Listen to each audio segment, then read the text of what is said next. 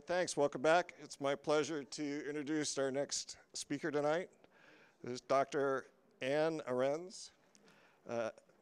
Annie is a board certified in emergency medicine and is a Medical Toxicology Fellow at the University of California, San Francisco. She completed her medical school training at the University of Minnesota Twin Cities School of Medicine and her emergency medicine training at the Denver Health Residency in emergency medicine. Her research interests include drugs of abuse surveillance and the treatment of severe alcohol withdrawal. And with that brief, short, sweet intro, please welcome Ann. Thank you.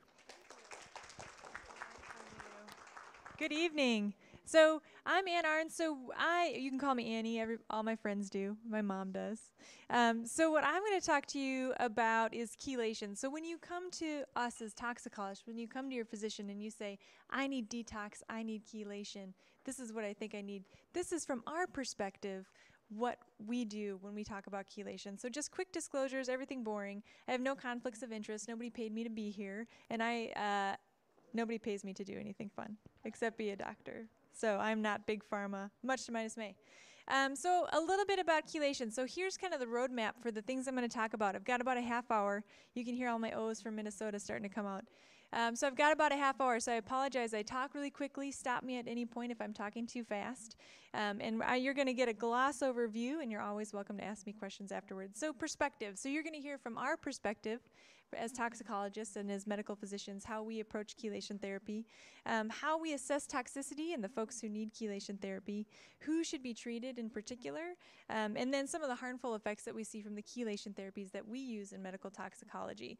So like I said, as a medical toxicologist, a lot of what I do is A, public health, and B, a lot of what we do is actually seeing acute overdoses and acute intoxications, acute poisonings from the community. So chemical spills, people that are exposed to chemicals, people that take too many of their medications for whatever reason, people that are exposed to envenomations. I hate scorpions. They're ugly and they cause problems. Amanita mushrooms, just don't go out and pick mushrooms.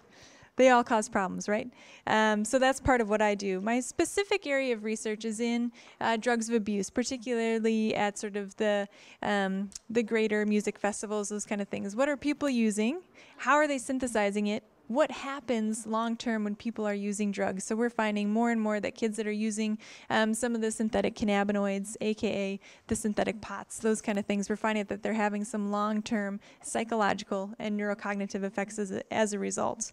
So like I said, part of what we do on top of all those things, if you take too much of your medications at home, is look at some of the environmental toxins, and that's where chelation therapy comes into play. I want to give you a disclaimer about our perspective for chelation therapy. What I'm going to talk to you about in particular for chelation therapy is how we as medical toxicologists use chelation therapy, right? So we're going to talk about how we approach it, how we see it, and how we use it. And that comes into part of our mission as medical toxicologists. So we work a lot with the ACMT, which is the American College of Medical Toxicology, as well as our national organization, the NACCT. So what we do is we're part of the Choosing Wisely campaign. So the American Board of Internal Medicine put together a campaign is let's take a look at our medical therapies, and let's review some of the things that we do that can be harmful to patients. Are we testing things that we don't need to test for? Are we treating things that we don't need to treat? So those are part of some of the things that come up in the setting of toxicologists for chelation therapy. So some of the things that we found that are not helpful in treating patients, and sometimes we've actually been harmful in treating patients and testing things that don't need to be tested or treating things that don't need to be treated. So chelating agents, people are giving chelating agents as in the prescription chelation agents prior to testing for metals, as in provoked urine testing that you might be familiar with. So as Dr. Shade had recommended, we test you for metals, we give you a chelator, and then we test you for metals again. And then we treat you as if you had a metal intoxication. So then we found that that's inappropriate. Ordering heavy metal screening, so broad heavy metal screening on folks who have nonspecific symptoms that are not tied to a specific metal toxicologic exposure. So in the absence of a specific either sign or symptom of a metal toxicologic exposure, we'll say it that way, treating those folks. Chelation therapy, again, outside of toxicology that hasn't been validated by a proper test. So Hair testing, this is very important, particularly for epidemiologic studies. This is very important. However, if you're sending hair for heavy metals, remember that we live in a society, we live in an age where there are toxic metals all over the place. You're going to have metals that are on your hair. It does not mean that it has been incorporated into your body, right? So I wash my hair all the time. This is not my natural hair color, right? You take some really strong chemicals to get my hair this color. If you were to test my hair, you would find a whole host of different sort of metals, other sort of agents that are on my hair but not in my body. So that's very important to remember. And dental amalgams, I'll touch on a little bit. We've talked about a couple times today. So we have not found that removing dental amalgams actually decrease your mercury burden, and can actually, as they're removed, can actually increase your exposure to mercury. So if you have questions about that, we can talk about that a little more. So as we talk about the history of chelation therapy, where did this come from? So again, we're talking about our prescription chelations. So in World War I, right before World War I, there were some chemical testings that were completed, and what they were looking for are some chemical agents. So these are mostly the sort of mustard gases that they could use against their opponents. So what they had determined, or what they had created, was lewisite, which might be something that you might be familiar with. So this was created and was finally weaponized right before World War I, but was never used in World War I, and actually was finally ready to go by World War II, was actually never used. So this is a blistering agent, and this is lewisite. So this is how our first chelator came to be. So this is BAL, or British anti-lewisite. The way that lewisite acts as a blistering agent, as we kind of talked about, so it does interfere with these sulfhydryl groups. And the way that the British anti-lewisite, I'm going to blow through this a little bit, what it does is essentially makes it a non-toxic agent, creates this very stable 5-membered ring that your body is able to sort of rid. And so that became part of World War II. These became part of their sort of medical kits, and so you can't really read it, but on the far end, on your left, you'll see that there's some eye drops that have the British anti-lewisite, and so this was given to all the soldiers to carry with them. So as time sort of progressed from 1945 to 1947, they found that the British anti-lewisite was not only effective in arsenic poisoning, but also in industrial accidents for arsenic poisoning, mercury toxicity, as well as some gold antimony. Gold was a classical treatment for rheumatoid arthritis, and they found in toxicity that this was a very effective chelator. Now, sort of bringing it to the modern medical world, looking through the CDC, so this is an organization that most people are most familiar with now with the Ebola outbreak. So we find more than 100,000 Americans are treated with chelation every year. There are 11 different FDA-approved chelation therapies, and I won't go through them in great detail. But there are others that are available through compounding pharmacies and also online resources.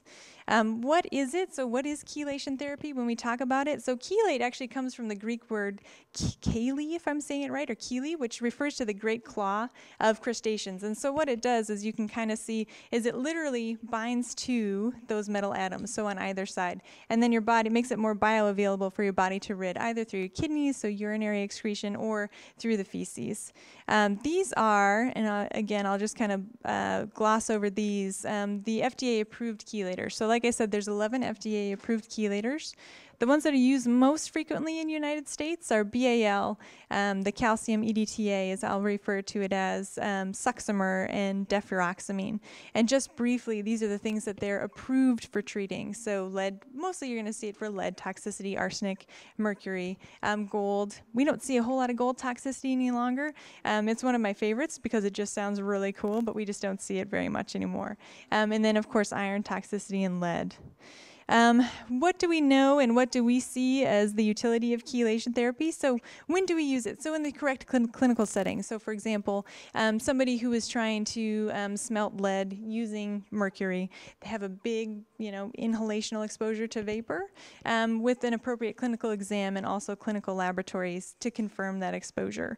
Most commonly, the things that we treat as medical toxicologists from the Poison Center, so the most calls that we see and we chelate are mercury, lead, arsenic, and iron iron. And again, these are usually in acute poisonings, acute overdoses, or acute exposures. The chelation therapy, what we tend not to use it for, are sort of these vague symptoms. So we don't want to give you something that has these prescription chelators do have pretty significant side effects and can be very dangerous. So we do not treat them for vague symptoms with no known exposure. Provoked urinary testing we're finding does not correlate with body burden levels. And also things like heart disease, if you've heard of the TACT trial you may be familiar with. At this point we don't have enough information. And we find that for autism spectrum disorders, these sorts of chelators are not effective.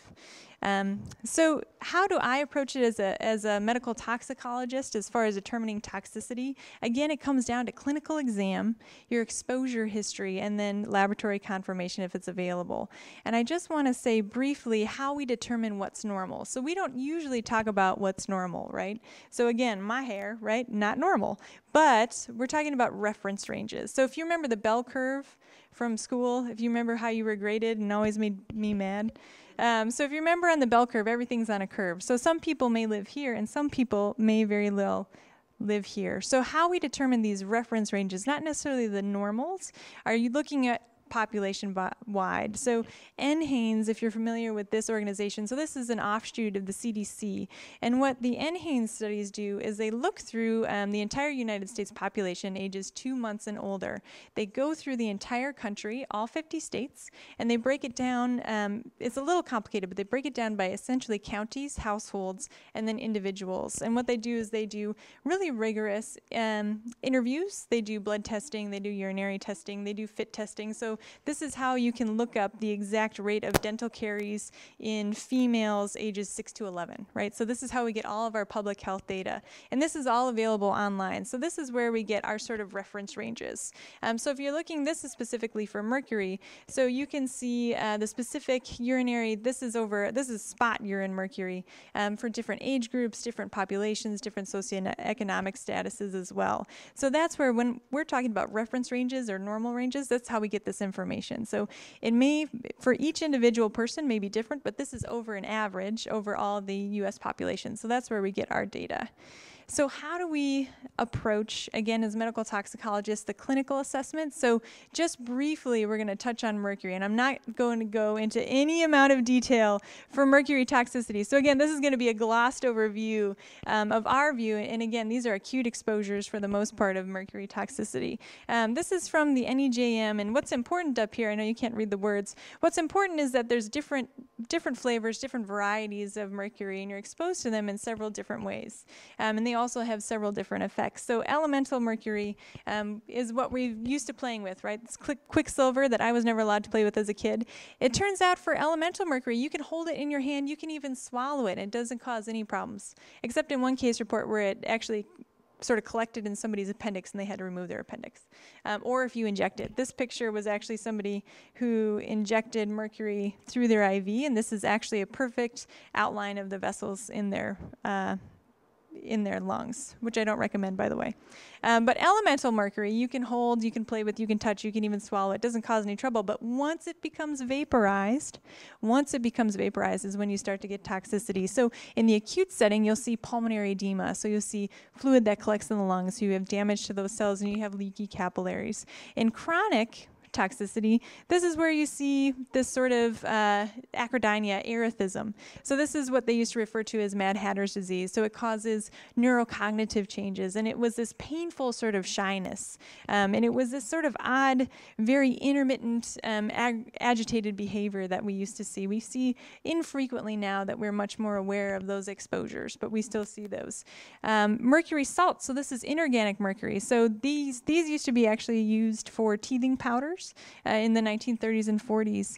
And now they're actually starting to crop up, and I'll show you some examples in skin lightening creams that were actually sold in California, and this is about 10 years or so. This is what we call Pink's disease. So this is a really painful desquamating rash, and that bright pink color is the color of this little girl's hands who was exposed to it.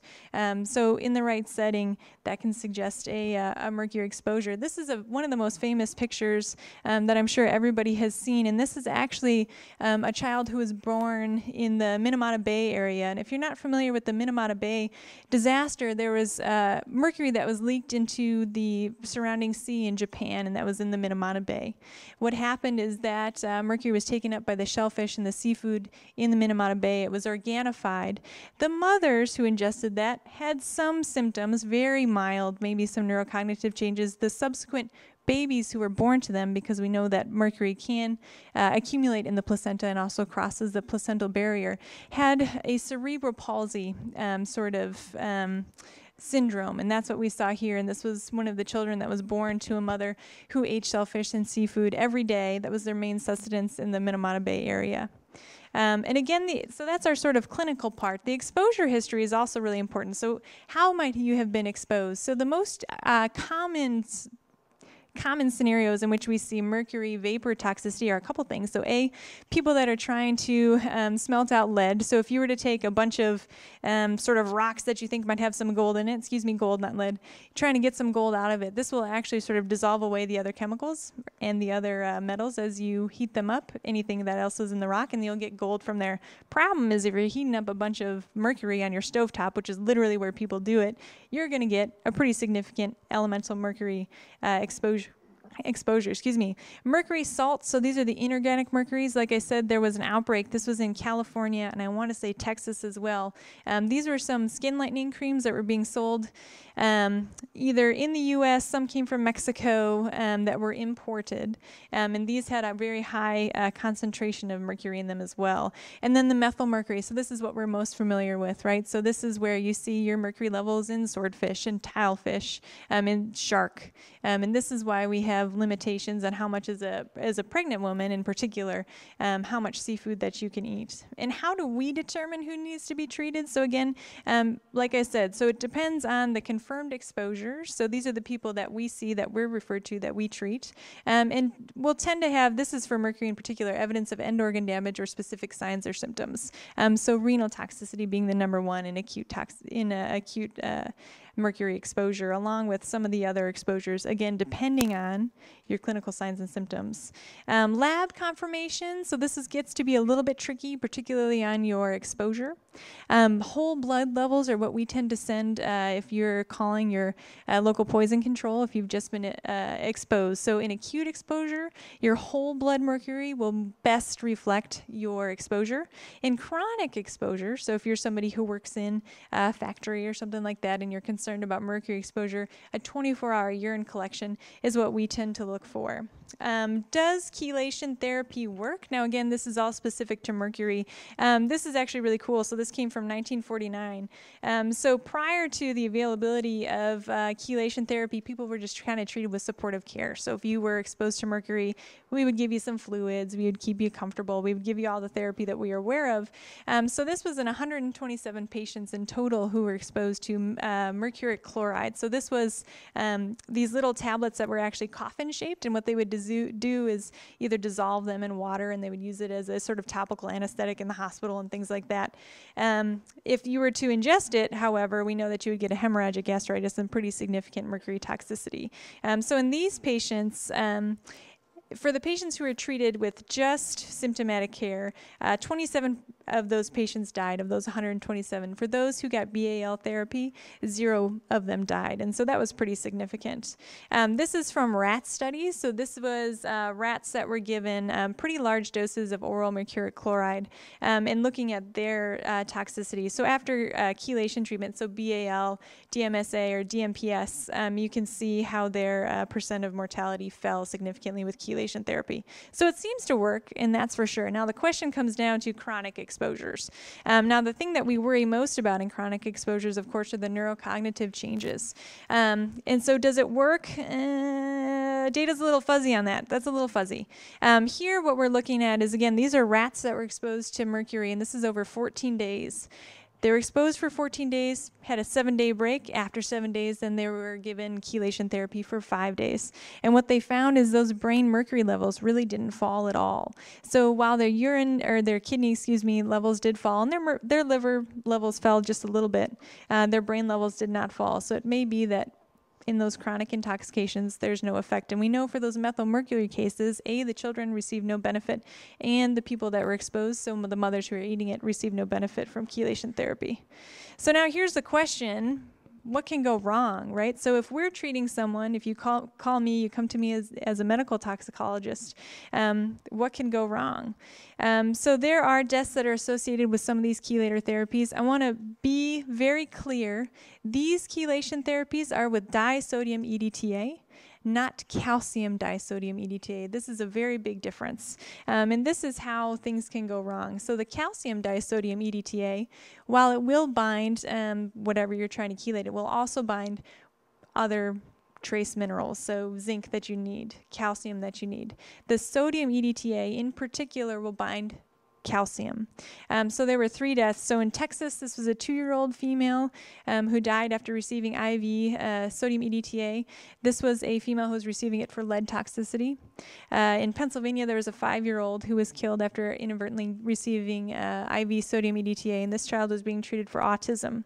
There was a 53-year-old female who was being treated to remove heavy metals from her body, received IV sodium EDTA, and also died. And everyone died of profound hypocalcemia, and they were unable to be resuscitated.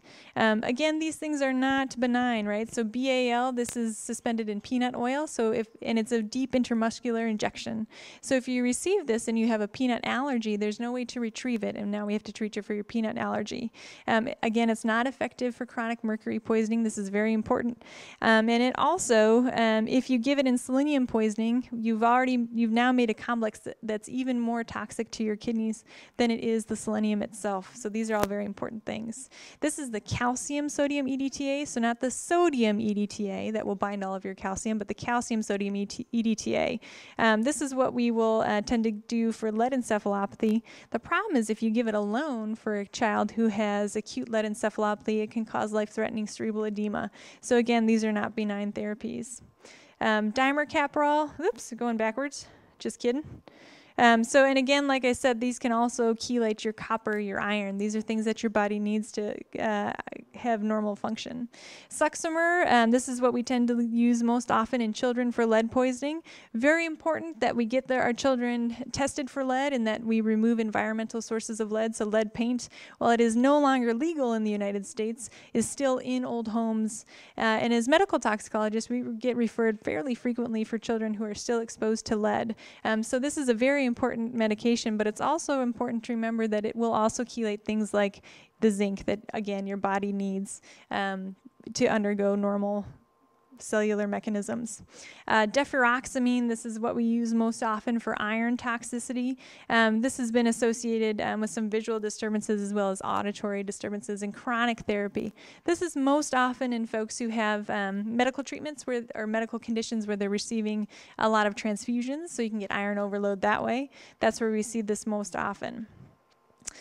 So this is where we as medical toxicologists have a duty to the public, and we have a duty to not treat people that don't need to be treated. As like I said, these are medications that have serious side effects, and these are also medications that can have some mortality associated with them if they fall into the wrong hands.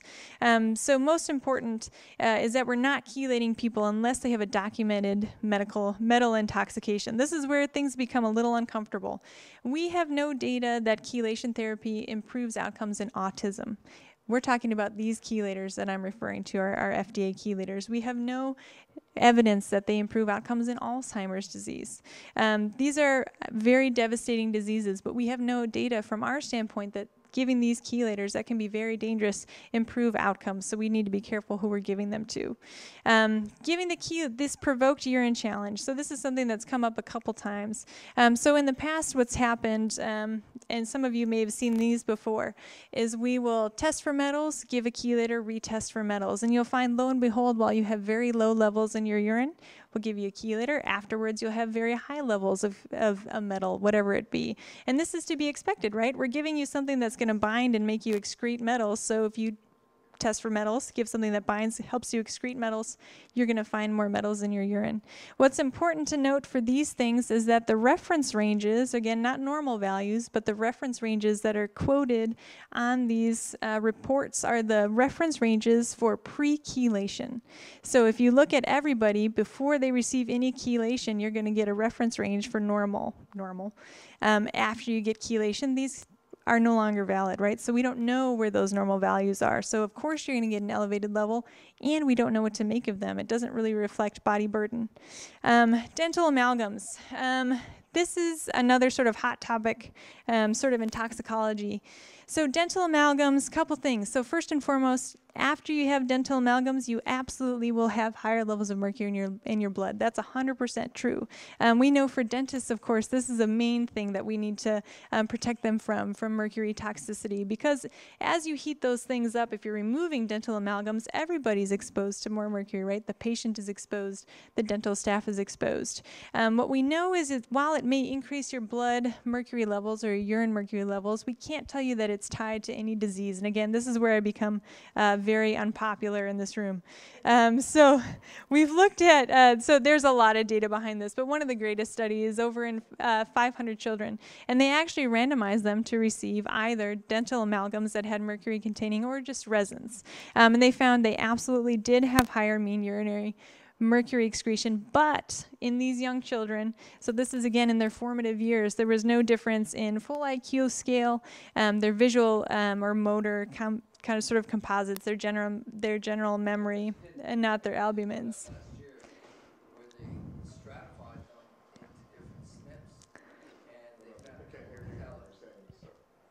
We don't have.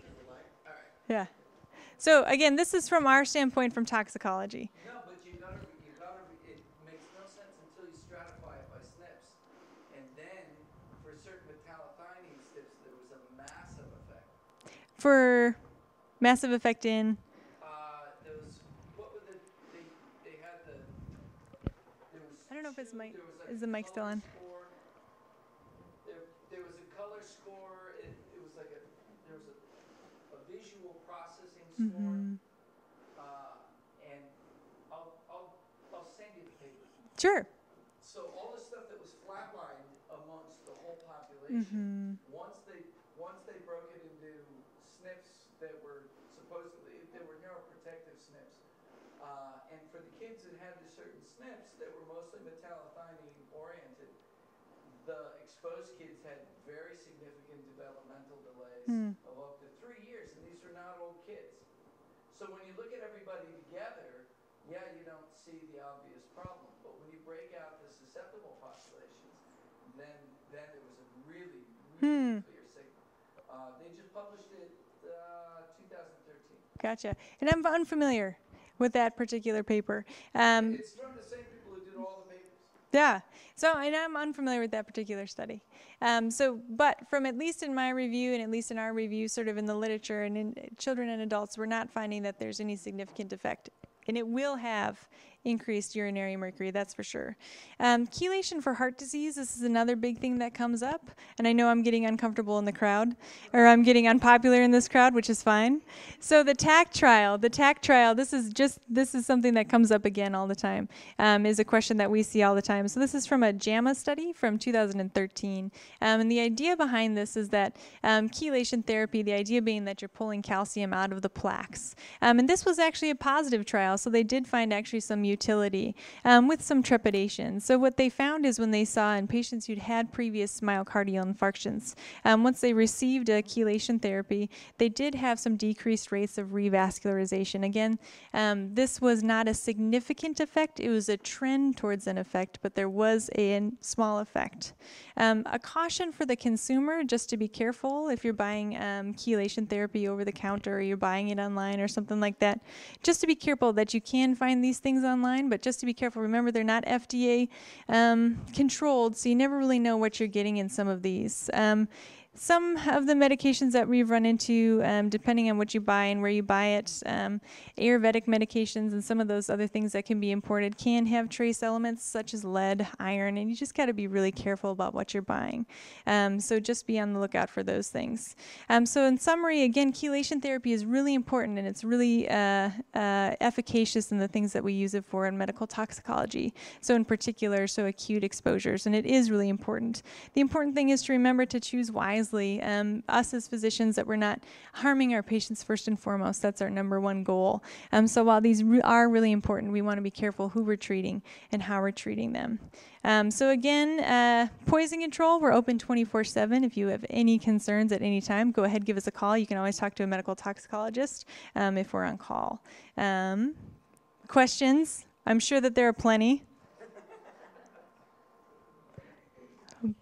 I'm willing to answer them all.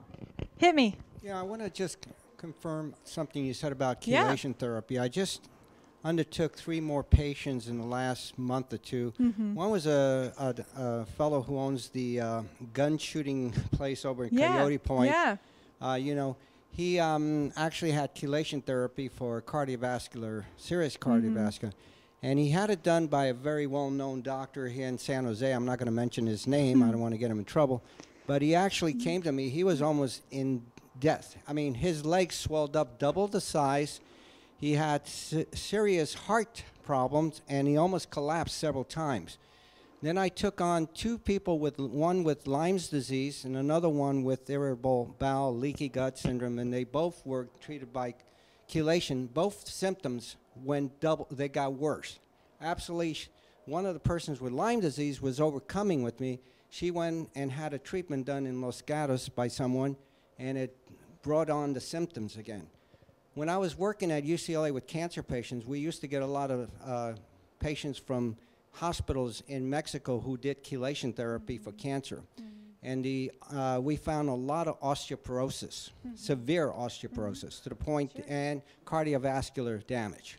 So I do not recommend chelation therapy in that sense, because I've seen too many of these cases, and I've taken on more cancer patients recently, and one just came up to me from another local doctor with chelation therapy, and she's not doing well at all. As a matter of fact, the tumors have grown double after the chelation therapy.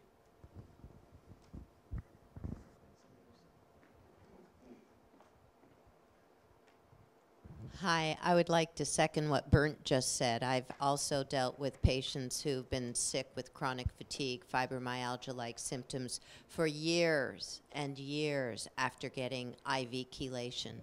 I personally believe there are safer ways to chelate, and especially with chronic illness. And I'm a Lyme specialist, and it's the last thing in the world I recommend for Lyme disease, although there's usually the complication of heavy metals poisoning. It definitely, these are hepatotoxins, and most of these chronically ill people have liver issues. They haven't been able to detox. And so you put in something that tries to force them to detox in a liver that's not detoxing, you get into and then it's a hepatotoxin itself, you're compounding the problem. And so I've worked with them detoxifying them very, very slowly after they went and got chelated, thinking they were doing themselves well. I'm more of a naturopathic practitioner, and I believe in the baby steps, especially when you're dealing with heavy metals. Questions?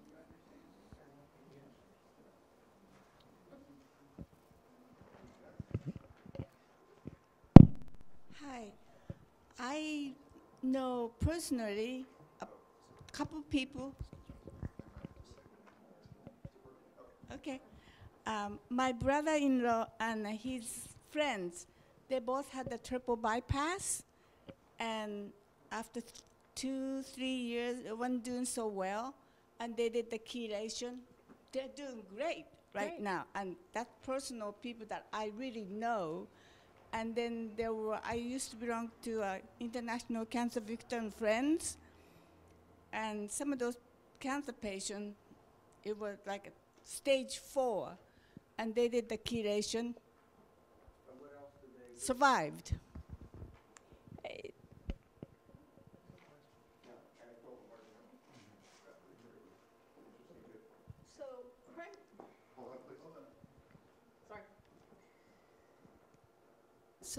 So primarily your applications are in acute cases solely and almost never in chronic cases? Now, then? chronic cases we do see, so we would consider a lot of the times the lead toxicities that we see, a lot of the iron toxicities, particularly in adults, and the mercury toxicities sort of in the industrial settings would be sort of considered chronic toxicities.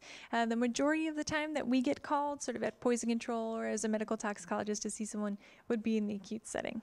That's when we tend to get involved. Well, I thought that was all fascinating information. Thank you very much. Very welcome. Very welcome. Great. Any other questions? Yeah? Thank you. All right. Thank you, Dr. Anna.